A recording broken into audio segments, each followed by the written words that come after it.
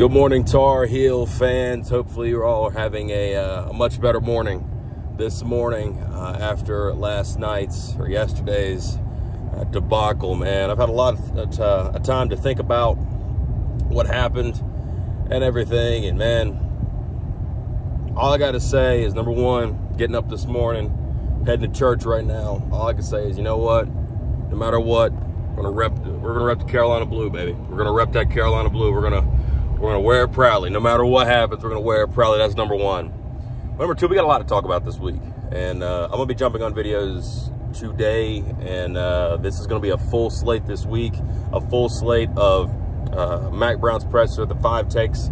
That's gonna become our key takes. That's gonna be coming back this week, and we missed last week, but we're definitely gonna hit it this week. It's gonna be a big one, and we got Duke to look forward to. We got that. We're doing that tonight as well. So there's gonna be a lot of things to be going on this week for Carolina football. And I just want to quickly take this time right now to say this. Starting today, the next 48 to 72 hours are the most pivotal in Carolina's history. What we're seeing right now in year 6 of Mac Brown is something that is, I almost want to say unprecedented, but we've seen this before with Larry Fedora. But never under the tutelage and the leadership of a Hall of Fame head coach. We've never saw this before, ever, in this time.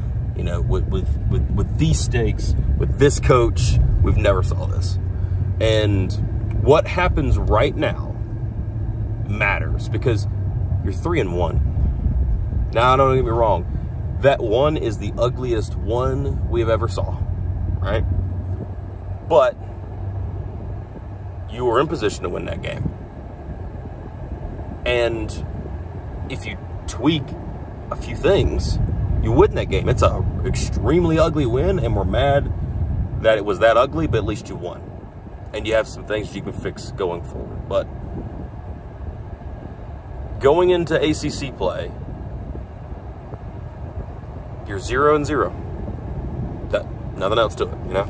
You're 0-0. So take advantage of this moment right now, and how Carolina responds is going to be key. Because I tell you, if they go into Duke and they get beat bad, get ready. You might not win another game. Because in my opinion, the ACC is looking better than originally thought. Duke wasn't supposed to look as, you know, as quality as they are. Pittsburgh was not supposed to look as quality as they are. We've saw Boston College. We've saw what Georgia Tech can be. They're going to be serviceable, man. And it's going to be big. So we got to get in there and we got to get after it. And that's all we can do. I just wanted to quickly say that. Get ready for a full week this week. Thank you. Go Heels.